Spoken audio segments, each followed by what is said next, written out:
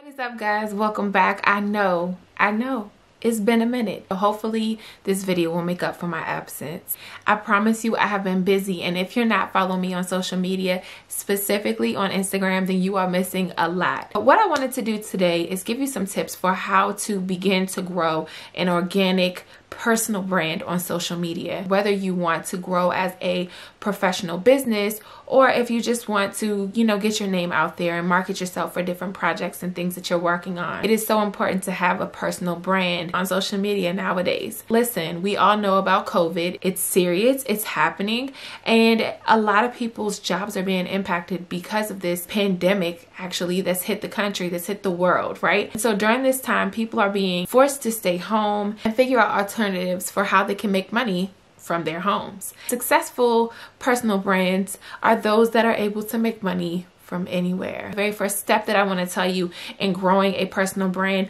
is identify your target audience. You want to figure out who you're going to be talking to as you grow and as you begin to create content. Definitely want to have a clear understanding about the people you're going to be speaking to through your content. Identify the gender, where do they live, their social status, their financial status. I actually tell people to personify their ideal clients or their ideal audiences, because in doing so, it really makes it a lot easier for you to create your content for that person. And right along with identifying your target audience, you want to identify your niche. And by niche, I mean, what field do you want to go into? Are you going to be doing the beauty niche? Are you going to be doing the business niche? Lifestyle, which is a little bit of a few things combined into one that kind of complements each other. It's really important to identify your niche so that you're not attracting the wrong people who like the things that you don't actually intend to create content around. That's super important. And once you identify your niche and your target audience, then you want to think about where on social media are you going to be sharing your content. I always tell my clients to use at least 2 platforms.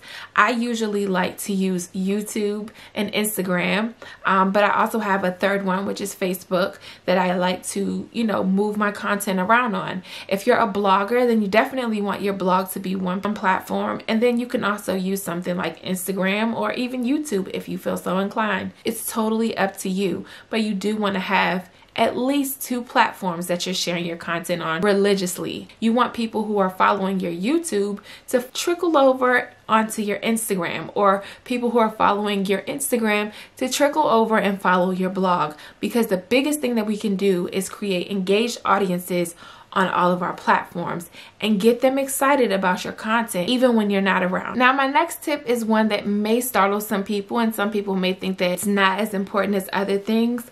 I happen to think that it's extremely important, and that is to identify how your content is going to be portrayed. It is important to, really speak to who you are and show your personality and how you share your content. You want to give people an expectation of what kind of feeling they will have when they're on your platform. It has a feel that speaks to the brand that you're trying to create. This is so important because it allows your posts to kind of speak for themselves. And my last tip is to create content that speaks to your audience in such a way that they share it with their communities and their networks. If you're a content creator, you want to be sharing really high quality, valuable content. Guys, believe it or not, I actually launched Influencer Society in January of this year, and I've already gotten over 1,000 followers over there on that Instagram page, and that's huge to me, and it speaks to the value of the content that I am curating over there. And it really makes me proud because it lets me know that not only do I teach other people how to get success on social media,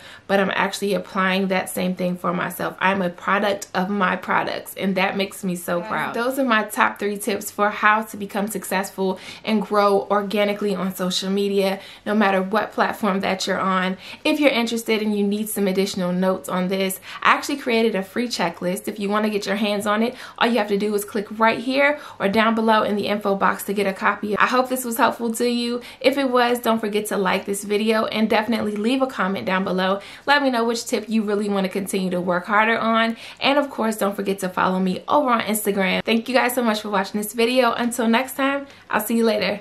Bye.